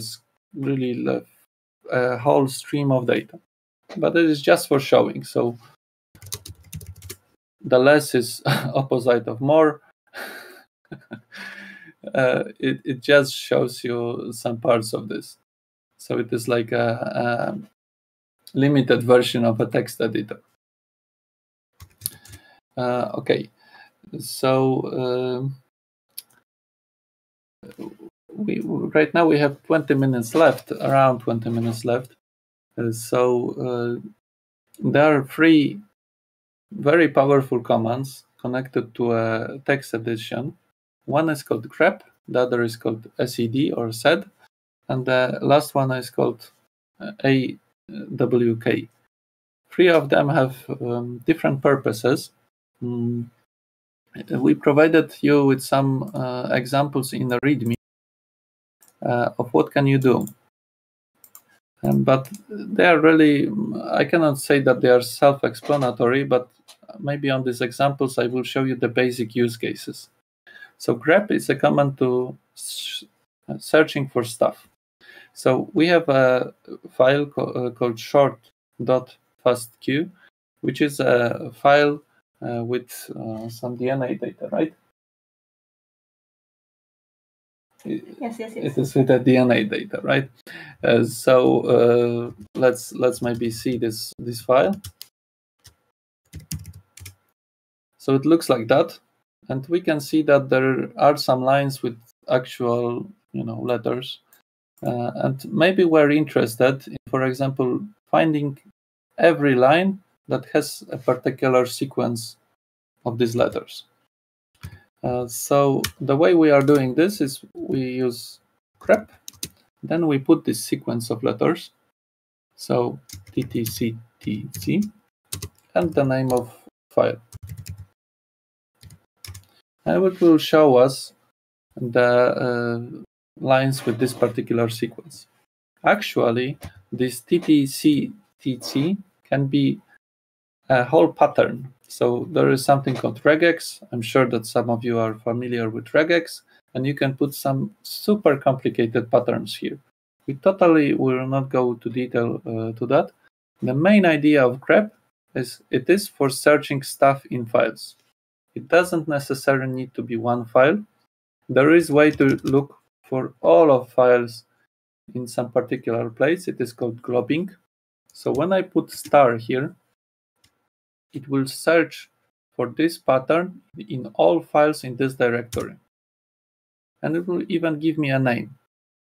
That actually this pattern can be found only in this file, but it actually looked for all files in this directory. This globbing is like a simplified version of regex. It pretty much just enables you to do some stuff like, for example, please look for ttctc in all files starting with show. And of course, these are the same files. You will have many more examples of grep in the README. Please go through this. For example, like we will show you all of the lines that do not match this pattern. Okay, another program is called SED. SED, like grep is for searching and SED is for editing. So the idea here is that you have this stream of data. So in biology, it is very easy to get, like, for example, 30 gigabytes of data. And you can imagine that computer can run through this data line by line. So it does not care that there is 30 billion data. It just cares about particular line. It is, of course, also a limitation, because you cannot really compare first line with line number 10,000 using this approach. But if you just care about doing stuff line by line, this is a perfect approach to you. So this SED, it is a stream edit, so editing a stream of data can enable you to find stuff, but for finding, grep is better. But what is more important, editing files. So we have this file called random likes. And if you want to edit this file, for example, this line is like the simplest use case of stream edit. S means substitute, and we will be substituting like with love. This stuff, you can notice the same comes with grep, and the same comes with the next program called AWK. This is like a mini language. So unfortunately, we cannot go into detail, but the case with all of these three programs is that actually they are mini languages. So they are languages like Python or R. So in this case, we are using SED to substitute like for love line by line in this file. So each line became modified. You can also see that, for example, last line became modified, but in a way that some people do not expect, because there was 2 likes and only the first one became love. And this is because we need to put some flag to make every occurrence of this word to change. So still in a README you have more examples. Particularly interesting are the examples that you can actually use counting. So you can, for example, only have particular line to be changed, or you can delete stuff, you can edit stuff, you can substitute. There is really a whole language behind. So you can, for example, change pattern to pattern. But of course, this is a beginner's workshop. So I hope that you just become interested in these tools, and in future, you will, on your own pace, continue with studying this, because really it is also like a SED, grep, and AWK. It is something for a weekend of work at least. So you can imagine, that there is a rainy weekend, and instead of going somewhere, you study this free program. So the last of these programs works great with tabular data. So we have this tabular data. This is this GFF3 format. You can see that this is actually like a table.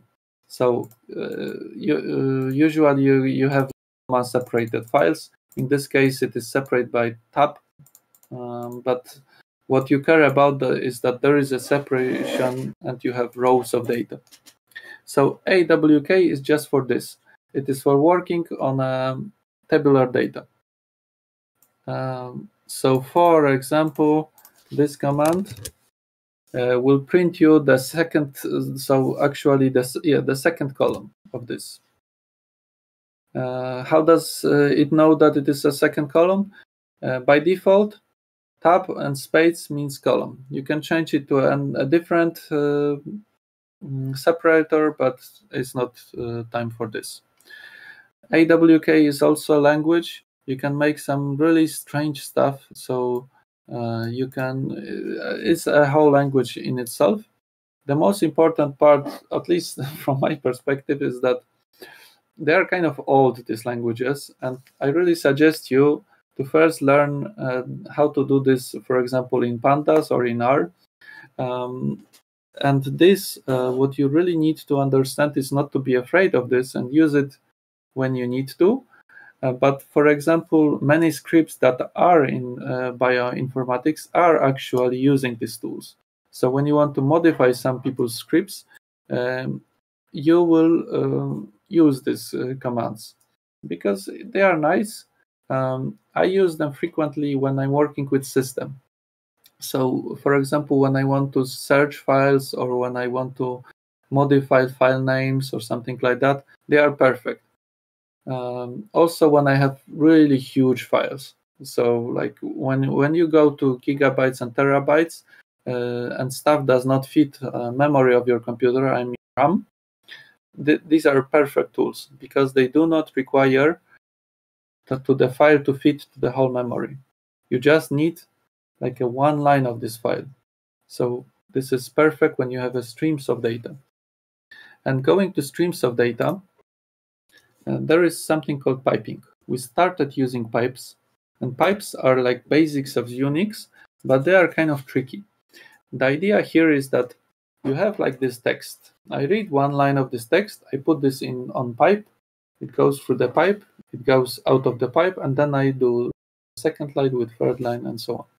So piping is super a good idea when you have this, when you have a lot of data and you want to put this data through set of filters. So the easiest starting point is the starting point that we have this cat command. So this is the cat command displays you something on a screen. And I can pipe this output to a file. So we know this. This will put the output of list txt to another file.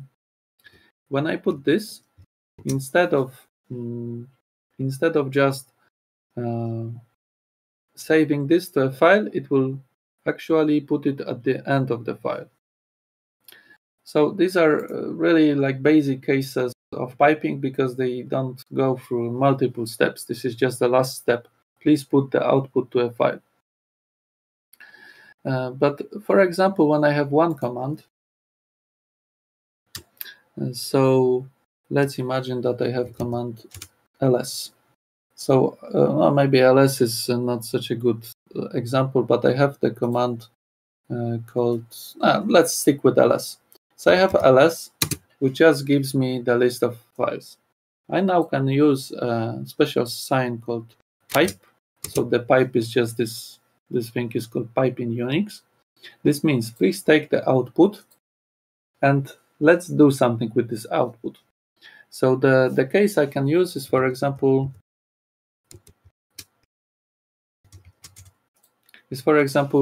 let's find in this stream of data every line that has list in it. And surely there is one called list.txt. So what actually happened is I take one stream, I put this stream through another command. Most of the typical terminal commands enable you to take as an output, as an input, a stream of data coming from somewhere else. Okay, so there is really a lot to start with this. Maybe I will just give you an example to play with. So I'm creating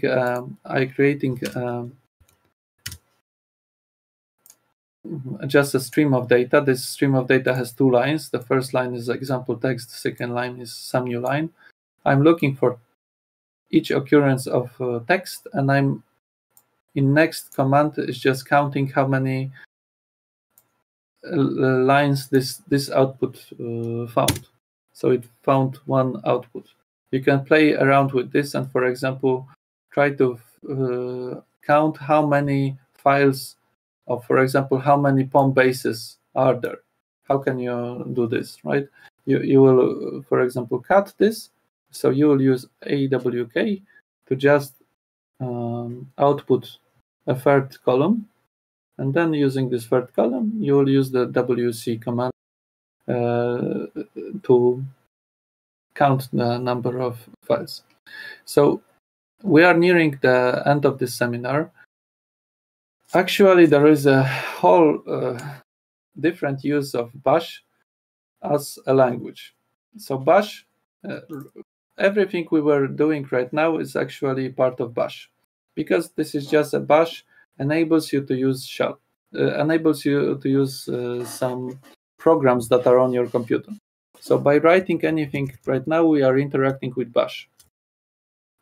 The point right now is that instead of writing on terminal, I can write these commands to file, and I can run these commands as a set of commands. So, for example, maybe on your case it would be, I will create a file called some commands.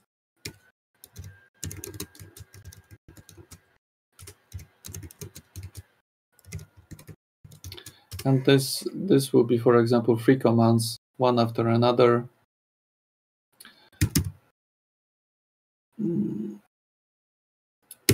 So I wrote a file called some commands, and now I can use bash some commands to run these commands. So this actually, there were only 3 commands. So the first, please write hello. The second, please write hello to. And the third one, please list the files.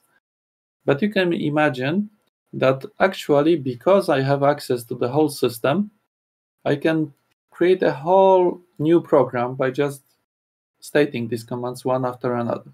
But because Bash is actually a language, I can also use the typical language features. So for example, I can put conditionals, I can put while loops, and so on.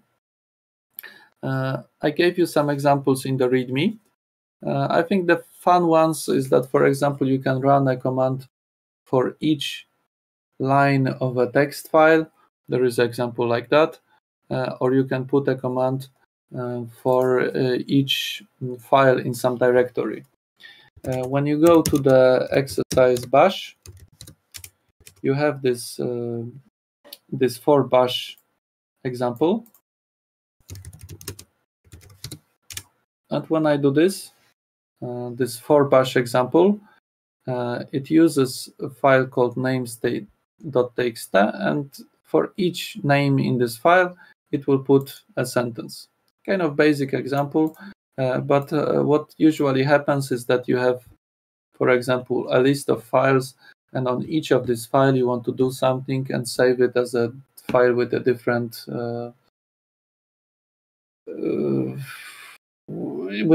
name. So I take a file with a particular format, I use some formatter, the format changes, and so on, so on.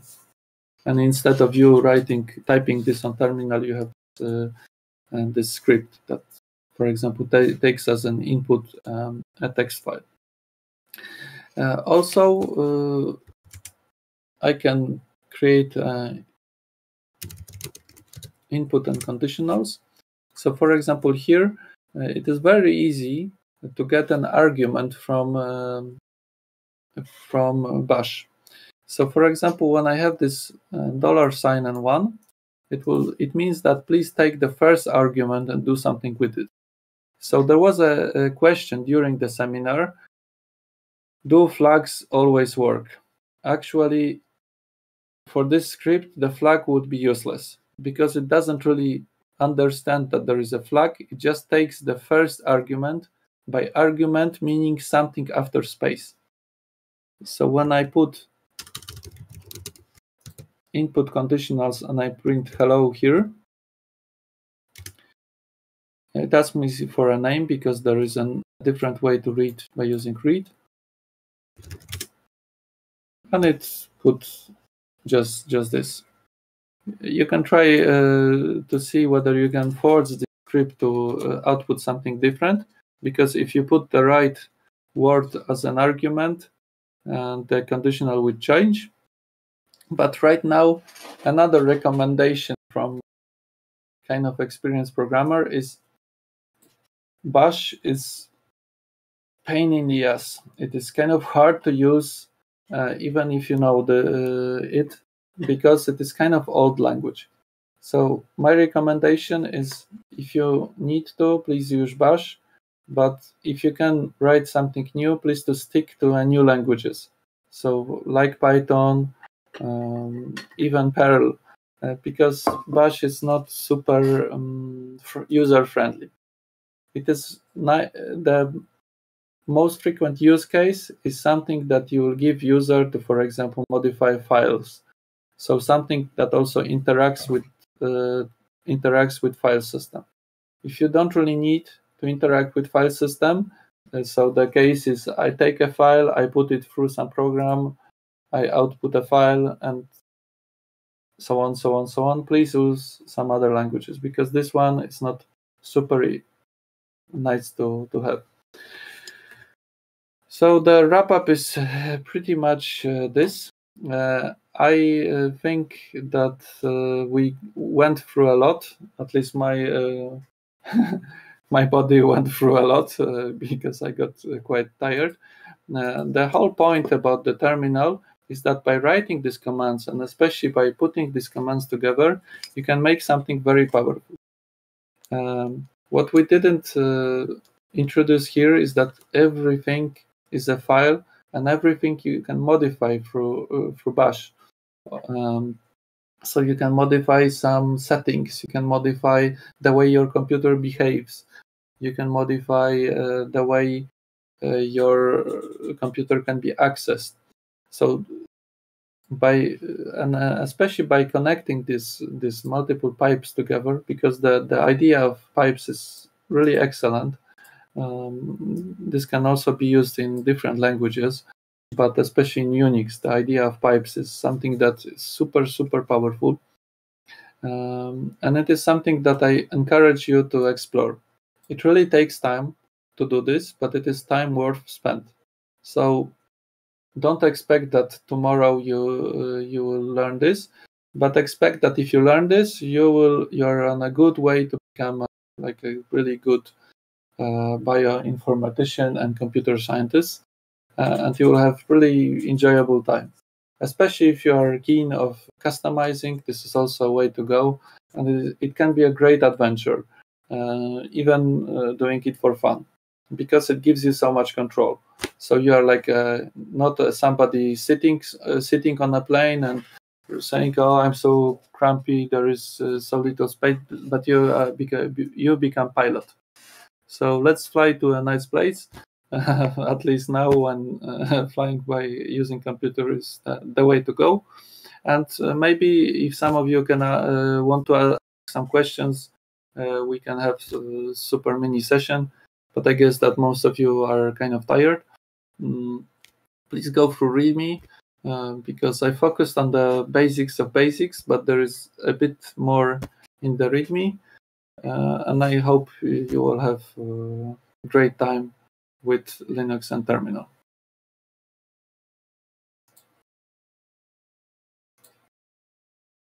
Okay, this is kind of nice question. Me using Linux in my job. So what I'm doing is I'm doing machine learning, especially connected to vision. I have something like 40 million images, around 40 million images. What, for example, I want to do, and each of these images has some description as an XML file. So what I do using terminal is I have like a simple script that just takes this XML, finds a JPEG, and outputs this to a line of CSV file. And in this way, I can create a whole table, but just line by line. Imagine that there are 40 million examples, and each of these examples has multiple lines actually. But after some time, I get one CSV file that connects all together. A different example is that on all my computer, there are some cron jobs. So the cron job is a program that runs every couple of hours or every day. Maybe not on this home computer, but on the servers that I have. They do some stuff. Maybe in future we can talk about some other use cases. Normally I have my computers as a kind of closed box in something called a container. so in Docker containers. In this way, I can have like a separate computer inside of a computer. Other than that, I use Linux to run servers. So servers are pretty much computers that many people can access. This is, I think, the best definition of something that is a server. For example, these are used to run websites. I have people who can access this through their smartphones because it is quite big. It's actually in retail business. I have two jobs. One is on the academia, and here I run Linux on robots. You can imagine here is a robot with a Linux system, so like a small robot with a computer here. And on my second job, I use Linux to so-called big data, when you have multiple terabytes of data, and really the only way to do something with it is by streaming this data. So by using this line-by-line approach, not taking everything in one place, because really it does not fit memory. So 64 gigabytes of memory, 100 gigabytes of just not enough for this. So I hope this answered your question. It is really fun to use. I use Linux right now for 7 years, like in my everyday job. So I stopped using Windows. I just use Linux. And it is really, you can use everything from Linux. I do not recommend by just using terminal. Normally I have a system, like Windows-like system, but pretty much when I want to do something serious, I always use this Ctrl-Alt-T shortcut and start terminal. So any other questions? Yes, cheers for everybody. I'm very happy that you came from so many different countries. I think it is good that we can, come together, talk, at least interactively. From Python, right? I actually started Python through the Udacity, one of the Udacity courses. There are some good courses on. Maybe we can share some list afterwards on Discord. I think it will be the best case, because many people are specialists by Python. As you can see, I'm a Python fan and I use Python frequently, but the best case is to share this on Discord and afterwards through the second seminar. So any other questions?